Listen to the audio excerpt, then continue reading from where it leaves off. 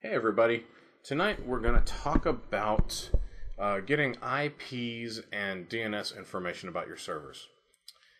Now, when I usually teach beginning PowerShell, I usually show how cool it is that you can integrate with the command line, and the best way I do that is to show how you can integrate with ping, right? So if I say ping, we'll say con, then I can get that, right? But I can easily integrate PowerShell vars with that. I can say cache server equals webcon, and then I can say ping server, and I get the same thing, right? And there's nothing wrong with that. But if you're going to do this in an automated process, say you've got something that's going to collect information for all of your SQL boxes and put it in a table somewhere, right? That's what I do with it. Okay, I've got a list of my servers, and I put my IP and my DNS information in that table with them, so I can make, so I'll have all that information available, right?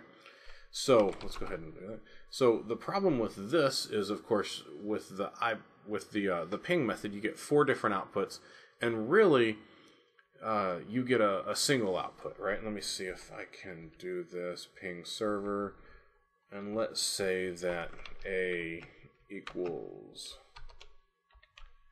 ping server. So it'll take that a second. Now you see when I get A, it's the entire output. So it's just a big fat field of text, really, right? So to get the IP address out of there that I'm looking for would actually be a lot of code, a lot of parsing code, and it just wouldn't even be worth it, right? It'd be very error prone and all of that. So there's got to be an easier way, right? And as it turns out, there is. We can use the PowerShell commandlet test connection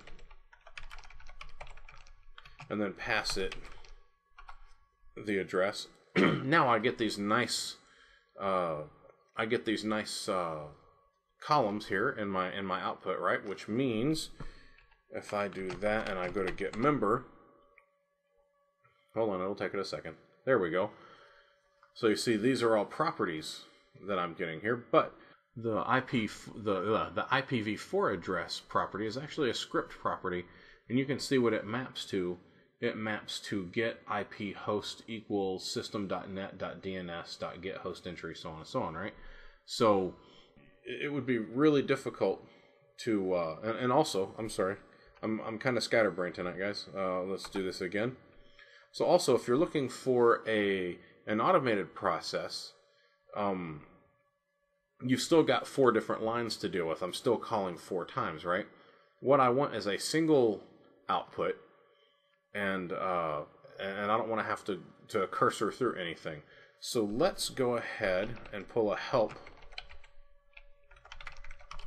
on test connection, and we'll see if there's anything in here that'll help me. It just so happens that there's a count, right?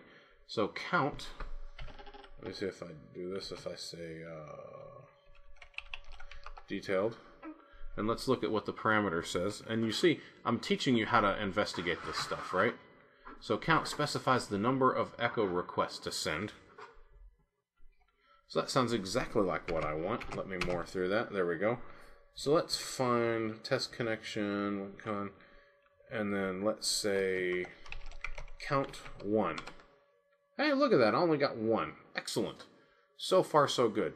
But all I'm really interested in is the IPv4 address, because I already know what the source is, right? I mean, I don't care how long it took. All I'm interested in is recording the IP. So, whoa, what are you doing? Hey, get over here. There we go. Let's put that right there.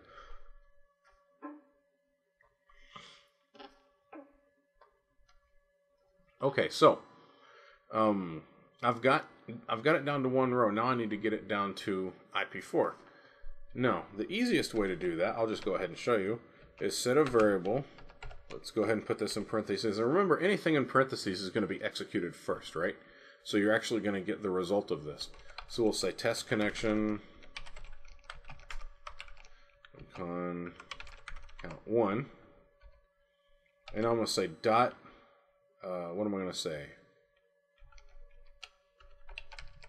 IPv4 address. Oops. What did I do wrong? Ah, there it is.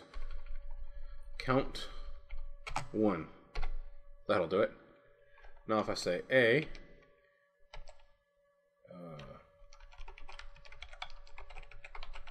do IP address to string, and there. Now I've got my IP address. So it's a two-phase process, right? But it's quite doable. Quite doable. Now we're going to move on to getting the DNS. So you also sometimes need to look up the DNS entry for a server. So I'll show you how to do that. And if you're going to store that in the same table, then, you know, you'll just make these calls at the same time and you'll be golden. So what we're going to count on here, remember before when we were looking at the IP address, the IPv4 address came across as a system.net.dns, right?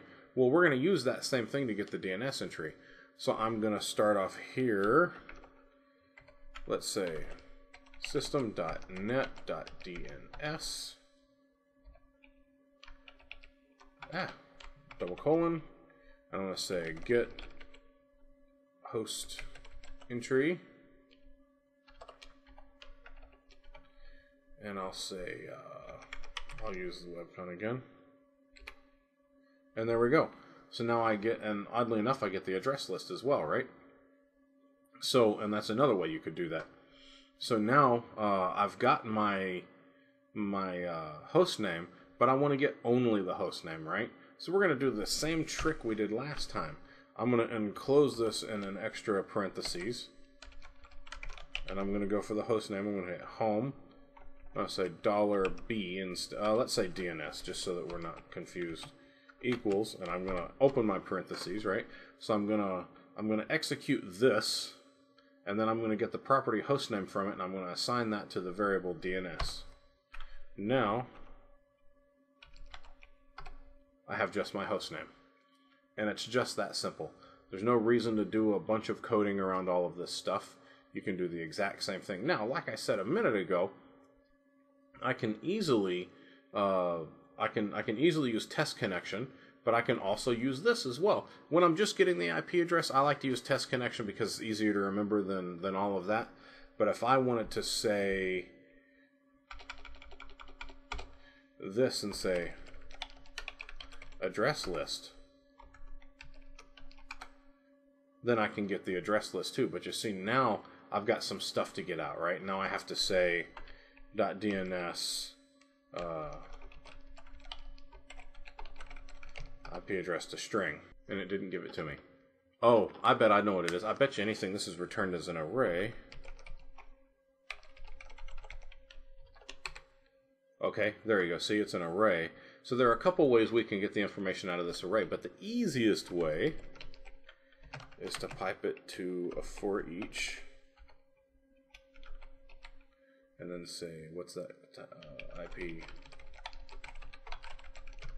There we go, and then we have it. So it's a little convoluted that way, which is why I prefer test connection, because it's just a lot less coding, you know. So yeah, you're going to be making 2 calls to the server instead of 1, but you know, in my opinion, the lack of coding kind of makes that worth it. It's just test connection, count 1 is just easier for me to remember, right?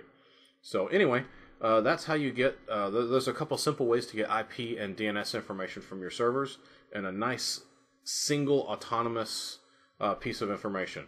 Talk to you later.